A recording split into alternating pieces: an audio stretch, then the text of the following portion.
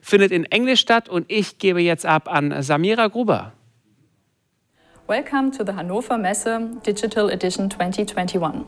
My name is Samira Gruber. I'm a researcher at Fraunhofer IWS in Dresden, and I would like to talk about additively manufactured Aerospike nozzles today. Aerospike engines represent the following advantages compared to conventional engines: a mass saving of 30%, thrust vector control by means of secondary injection, and the reduction of engine weight, enabling a higher payload. These advantages result from the design-related automatic altitude adaptation of the thrust jet and the compact design of the engines. The challenge, however, is the manufacturing of these engines, in particular the cooling of the spike. It cannot be implemented using conventional manufacturing processes. The additive manufacturing laser powder bed fusion enables the production of complex three-dimensional structures with internal cooling channels. With this technology, Fraunhofer IWS, together with the Technical University in Dresden, started work on the development and fabrication of Aerospike engines in 2018 and completed the first test engine in summer of 2019. By using a design suitable for additive manufacturing, the number of components could be reduced to only 2 parts. This results in a reduction of subsequent joining steps and an enormous shortening of the process chain. In the picture below, you see 2 components. The first one is the combustion chamber with near-contour cooling, and the second component is the cooled spike with integrated injector head. Temperatures exceeding 2400 Kelvin exist in the combustion chamber during use. These temperatures are well above the melting points of most metals. This results in the need for active cooling of the engine. The test engine has 2 circuits which serve to cool the spike and the combustion chamber. Water is used as the cooling medium for the developed prototype. The cooling ensures that the wall temperature of the components is not exceeding 900 Kelvin. In the long term, instead of water, fuel is to flow through the channels before it is injected. This concept is called regenerative cooling and contributes to mass savings and increased efficiency. To withstand the loads during combustion, materials are needed that are both high temperature resistant and resistant to oxidation and corrosion. Inconel 718 is an excellent material for this purpose. Compared to most iron or nickel-based alloys, this material has excellent strength at high temperatures. Furthermore, Inconel 718 can be easily welded and is therefore a predestined material for processing by laser powder bed fusion. Extensive studies on the processing of this material have been carried out at the Fraunhofer IWS, and process parameters have been optimized. Now, let's have an interactive look at the engine. The functional principle is based on the combustion of a mixture of liquid, oxygen, and ethanol.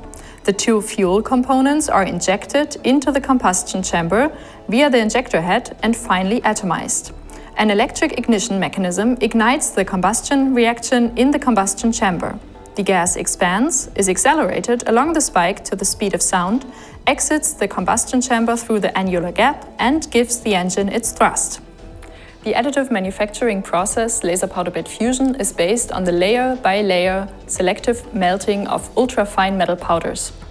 In this way, complex three-dimensional solid bodies can be manufactured.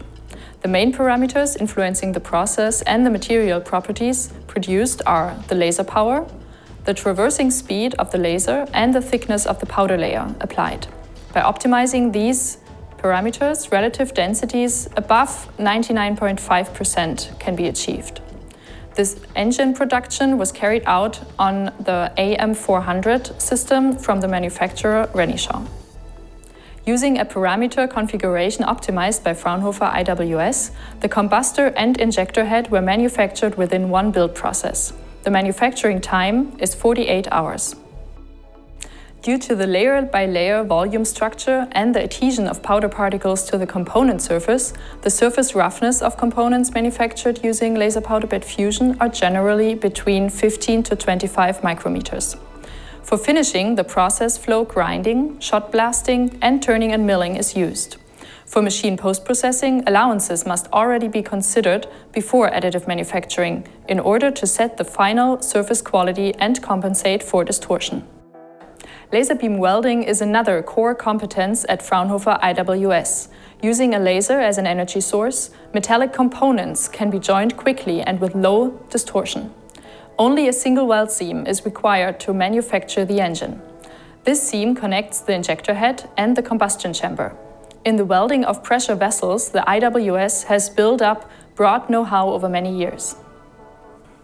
After manufacturing, it is necessary to check whether the component meets the requirements. By means of computed tomography, the component is inspected with regard to dimensional accuracy, porosity, cracks, weld seam quality, and powder residues in cavities. With accelerating voltages of over 200 kV, an image resolution of over 25 micrometers can be achieved for Inconel 718 at the Fraunhofer IWS. A reproducible manufacturing process can only be achieved if the quality of the starting material is correct. Each powder used at the Fraunhofer IWS is analyzed with respect to morphology, chemical composition, flow behavior, and porosity.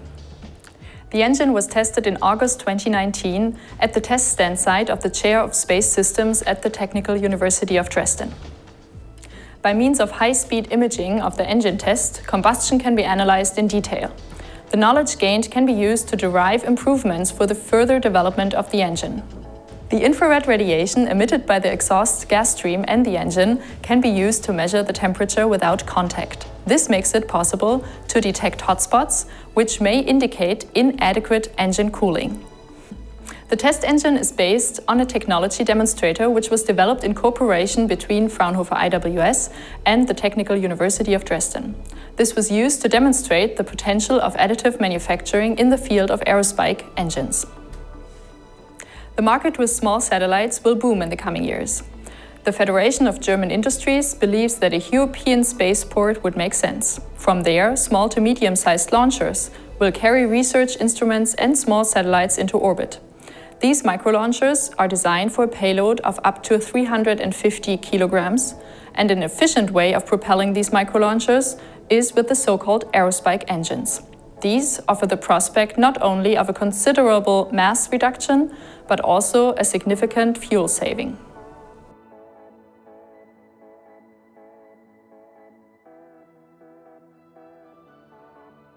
My name is Lukas Stepin. I'm the group manager of the group Powder Bed Technologies and Printing at the Fraunhofer IWS. And the Aerospike project is very special for us because here in close collaboration with the Technical University of Dresden, the Institute of Aerospace Engineering, we've had the opportunity to work on the development and the production of this type of engine from the very beginning. So in 2016 we started with this collaboration and put our first thoughts and planning into it. And by 2018 we had a geometry demonstrator in which we proved and checked the overall feasibility of this kind of engine. By 2019 we've had a functional demonstrator which was used for functional testing in the facilities at Freital, which also included hot gas tests. And currently we're working on the further iteration steps of the functional demonstrator, which includes the enlargement of the combustion chamber volume. So also further functional tests in cooperation with the Institute of Aviation in Warsaw, Poland, are planned for the next half of this year. These projects in the context of aerospace and aviation are very important for us, since additive manufacturing must be approached from many different angles here, which is also always a demand by the European Space Agency. And this includes, for instance, the quality assurance along the whole manufacturing chain, which is the powder characterization, the powder management, but also a reliable powder procurement. Goes over to metallographic analysis, mechanical testing, non-destructive testing, like computed tomography or 3D scanning to detect remaining powder or defects.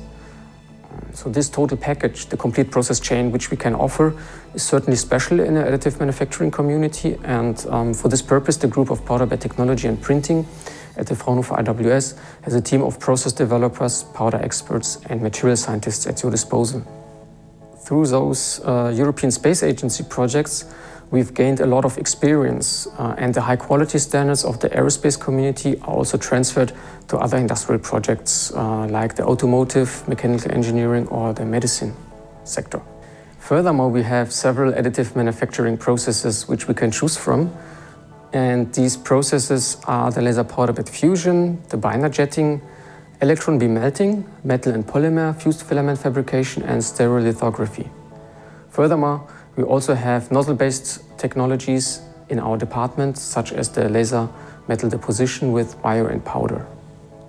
This wide range of technologies enables us to offer the most suitable process for the customer or the application.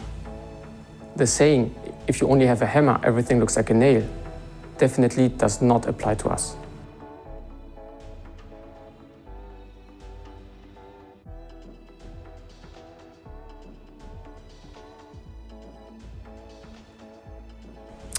The Aerospike has a very interesting history insofar as it's been invented basically 50 years ago.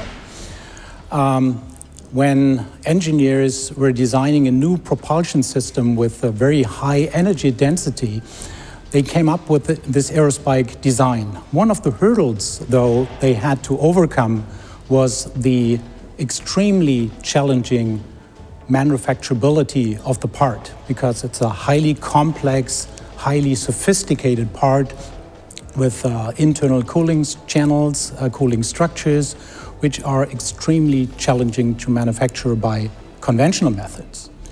So 50 years ago, people were not able to build these parts. But now with additive manufacturing, with a great world of more freedom in design, designing parts and structures, we are now able to build these parts.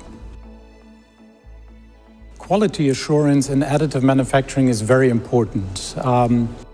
When looking at a part, a high-performance part, the quality needs to be right, and it needs to be right the first time.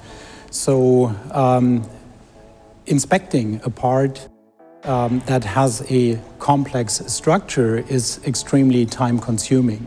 So with additive manufacturing, building up the material layer by layer, we do have the chance to do quality inspection during the build of the part. That's one aspect. And the other aspect is, of course, that we can do it after the build job, the quality inspection.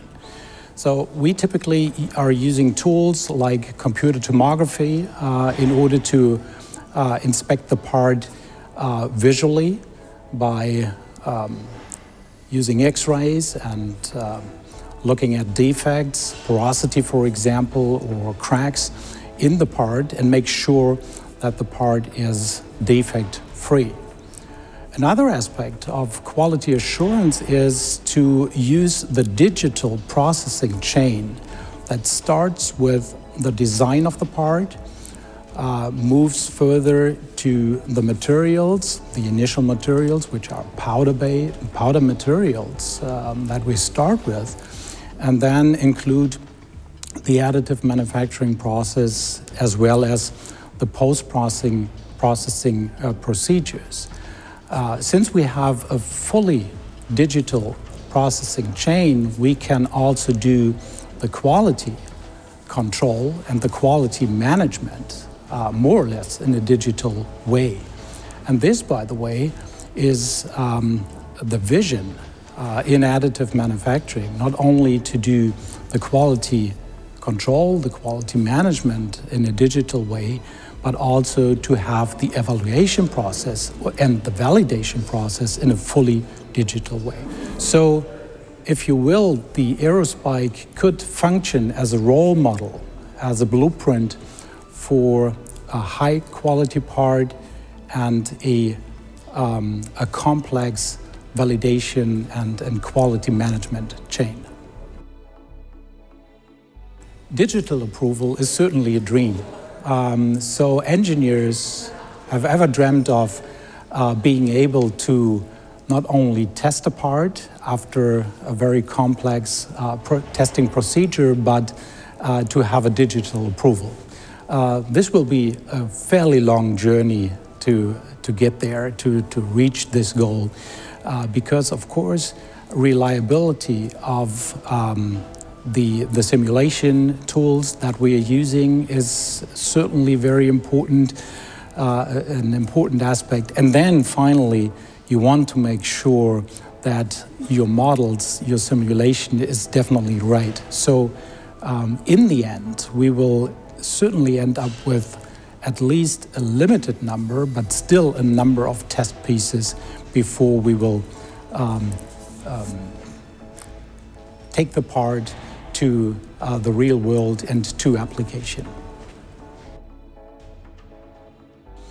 Now, the Aerospike is a highly complex part. Internal cooling channels, filigree structures, along with great volumes, great material volumes, so it's very challenging to manufacture. And this manufacturability of parts is really key for many other branches and industries, such as energy industry, for example, where we have complex turbine components such as airfoils or liner structures. In other areas like automotive industry, where maybe decorative parts should have filigree structures and sophisticated structures, are of major interest. Or in medical technology, where also sophisticated parts and structures are key, which are highly individualized. So the Aerospike is a perfect demonstrator, a technology demonstrator, so to speak, and can be adjusted and adopted by other industries as well. Well, the added value that Fraunhofer IWS can place to the additive community, and the additive community is basically a worldwide community, is really that we are not only processing experts or materials experts, but we are processing and materials experts. And we are understanding the whole processing chain, starting from the design, going through all the way through to the final part, including parts inspection. And that makes us unique in a sense that we have a very close understanding and very deep understanding of the interrelationship between the process, the processing parameters, and their influence on the material and the material's microstructure. And finally, the microstructure determines the part's performance. And putting all these things together gives the whole picture. And that makes us unique in a sense that we bring all these expertise together to one focus. The Aerospike project is using a more or less standard material, and with a standard material and a standard process, we are making a high-performance part. So in the future, I'm expecting the Aerospike project being a blueprint for similar projects like this, where we have an in-depth knowledge on the material as well as the process. So for all application areas where high performance, good quality, high reliability of the process, along with high productivity of the process, which finally also determines the economy of the additive manufacturing process itself, are those areas where the Aerospike can give a best practice example. Additive manufacturing is certainly on the edge to industrialization these days. Fraunhofer IWS is a strong player in this game in a way that we help industry to understand the processing and the material in a holistic view that we can take. So the major hurdles we see regarding the implementation of this advanced manufacturing technology is certainly that the manufacturers do not fully understand what is going on with the process and the material. And we as experts are able to help them with this understanding. Another aspect that is important in order to bring additive manufacturing to an industrial processing chain is still the cost. The cost for the production of a part is still fairly high, and this goes along with a fairly low productivity of the process. So additive manufacturing will find its way into industrial application in all these areas where highly complex, high-performance parts are key, which cannot be made by conventional processes or which cannot be made in an economic way by conventional processes. So it's extremely important for companies to enter, when they plan to enter the field of additive manufacturing, to look at the business case first, to identify those parts which are parts that can be easily manufactured by additive and cannot be manufactured by conventional manufacturing methods.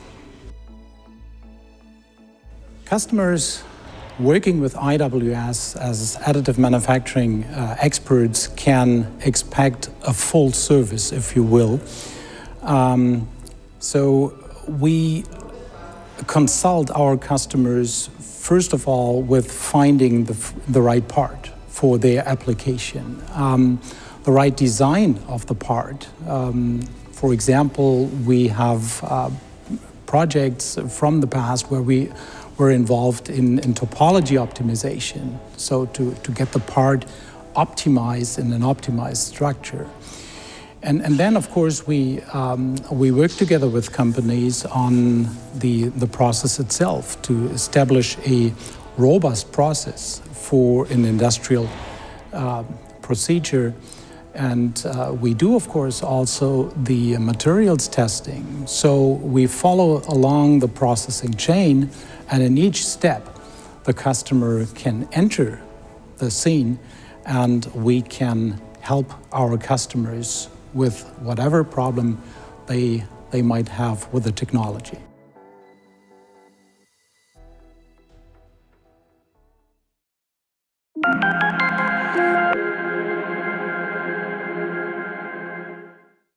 Jetzt haben wir so viel Spannendes von Ihnen beiden gehört. Wir haben aber noch abschließende Fragen, die von unserem Publikum auch hier reingespielt worden sind. Deshalb die erste Frage geht an Frau Gruber. Welches Potenzial hat die additive Fertigung für zukünftige Raumfahrtanwendungen? Da haben wir auch Spannendes drüber gesehen. Ja, genau. Ja, in der Raumfahrt ist es so, dass die Teile natürlich konventionell oder allgemein von der Stückzahl her sehr reduziert sind. Das heißt, es werden manchmal nur wenige Teile gebraucht. Und gerade für solche Kleinserien bzw. Einzelteilanfertigungen, dafür ist die additive Fertigung eigentlich prädestiniert, weil wir hier die Möglichkeit haben, die Geometrie auf die Anwendung anzupassen. Wir haben die Möglichkeit, den Funktionen zu integrieren und diesen Aufwand des Redesigns hineinzustecken, um dann wirklich dieses eine Bauteil oder diese kleine Serie zu bauen. Dafür ist die additive Fertigung prädestiniert. Die konventionelle Fertigung irgendwann verdrängen oder wird das immer parallel existieren? Die konventionelle Fertigung werden wir trotzdem immer brauchen. Es ist eher ein Ergänzen. Also wir haben jetzt einfach mit der additiven Fertigung ein weiteres Werkzeug zur Hand, kann man so sagen, eine weitere Technologie. Und trotzdem brauchen wir für bestimmte Schnittstellen, die ganz enge Toleranzen haben und andere nachfolgenden Prozesse trotzdem noch die konventionelle Fertigung. Also ein Verdrängen wird es nicht sein, eher ein Ergänzen und damit das neue Anwendungen, die damit erreicht werden können. Herr Steppin, Sie nicken so, also unterschreiben Sie das? Er hört uns vielleicht jetzt. Ja, wir hören Sie auch ganz leise. Also ich kann das auch nur unterstützen. Im Grunde ist es genau so. ein Urformverfahren ersetzt halt auch nicht das andere. Und zum Beispiel bei recht geometrisch anspruchslosen Teilen, wie zum Beispiel Rohren oder so, wird es sich nie halt durchsetzen, dass man sowas über additive Fertigung halt fertigen wird. Von daher ist es sehr viel Gutes kommt mit der additiven Fertigung, aber es ist sicherlich auch jetzt nicht so der Heilsbringer für alle Fragen und Anwendungen. Und das ist halt wie mit jeder spezialisierten Technologie. Dafür muss man entsprechend die darauf passenden Anwendungen finden.